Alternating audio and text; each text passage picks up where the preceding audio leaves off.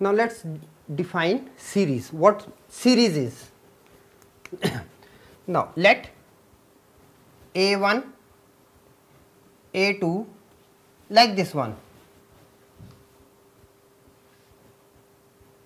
be a given sequence.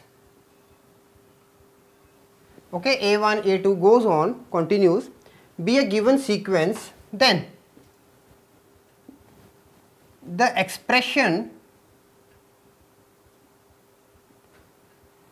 now what we are writing, now we are just converting it. If we are writing it A1 plus A2 plus A3 like this plus AN, okay, plus dash dash dash. Now writing in this form I have covered both the things, finite and infinite series. Up to here it is finite and it is infinite. Okay. So let A1, A2 be a given sequence, then the expression A1 plus A2 plus A3 till infinite or n terms is called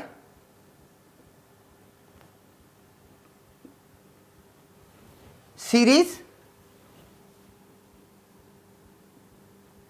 associated with given sequence.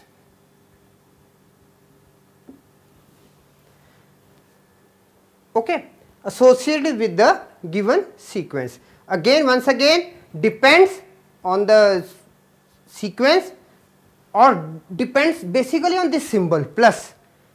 Up to here it is finite, and if it is more than finite, then we can say it is an infinite series. Okay.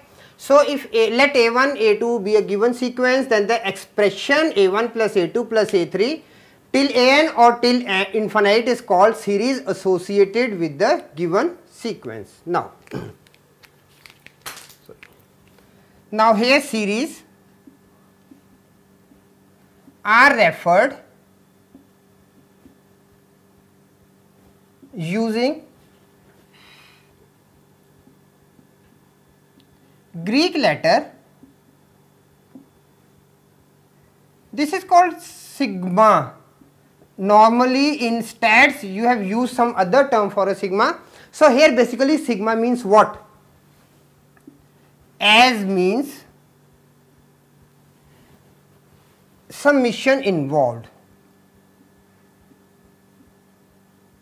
Summation involved. Okay. Now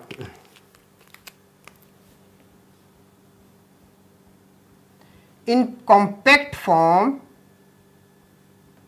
if we are writing A1 plus A2 plus AN is abbreviated as summation n terms starting from 1 A k. This is all about the series.